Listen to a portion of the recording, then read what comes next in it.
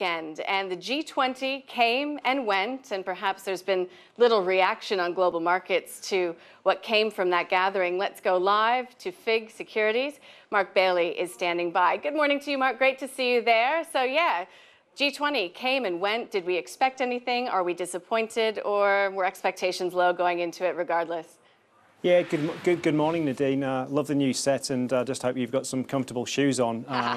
But to the G20, yeah, I mean, I guess nobody really expects anything to come out of these meetings these days. It's, you know, it's kind of a gathering where they put together kind of a communique, which is almost always been kind of pre-agreed. There'd be maybe some slight tweaking at the edges, as there was with this one, with regards to global trade and protectionism, and the G20 working against that. You know, there was some kind of appeasing of the US, and it looks like we managed to kind of get some middle ground. Mark, was that, yes. Sorry to interrupt, but was that appeasing of the US, or is that the new US administration bullying members into submission?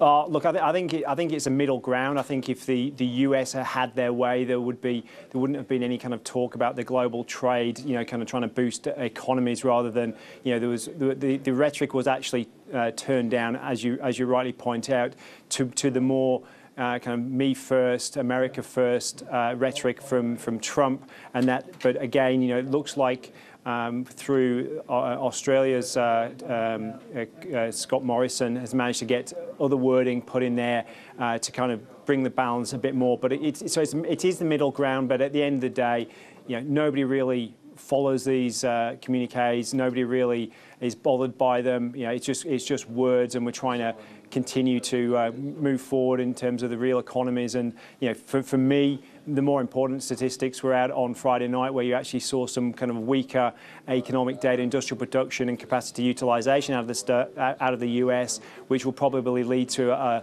probably a slightly weaker GDP print, which is probably more worrying than anything the G20 has to offer. Mm-hmm. Okay, US rates sort of ended the week, I guess, better than what we might have expected as the week opened. Why was that?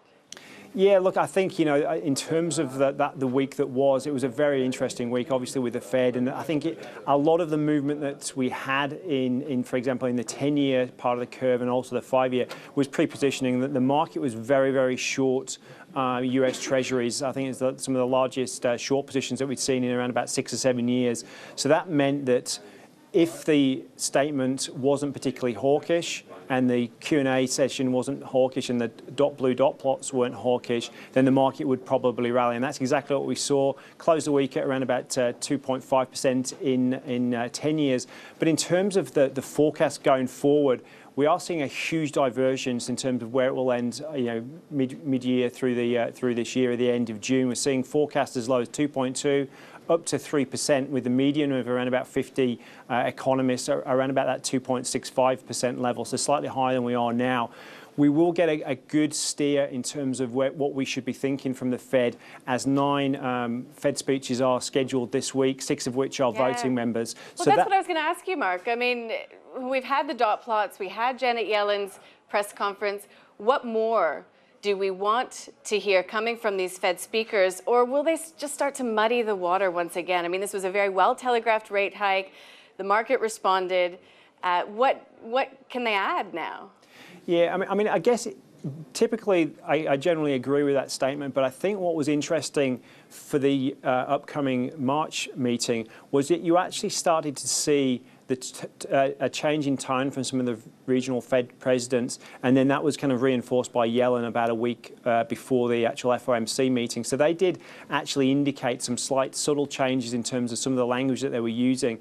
Now, what the market will be specifically looking for will be if there's any tone towards a more hawkish stance, because they didn't, as you say, didn't change those dot plots in the economic projections update. So they're still only expecting another 2 rate hikes this year to complete it for 3 this year. So if there's any subtle changes in the language, I think that's what the markets will react to. Great. Mark Bayley, always great to have you on. Thank you so much for joining us. Thanks, Nadine. Now we're going to take our viewers live to Sydney. ASIC is holding its annual conference called Future Focus, and the chair, Greg Medcraft, is being introduced by Kelly O'Dwyer at this stage of the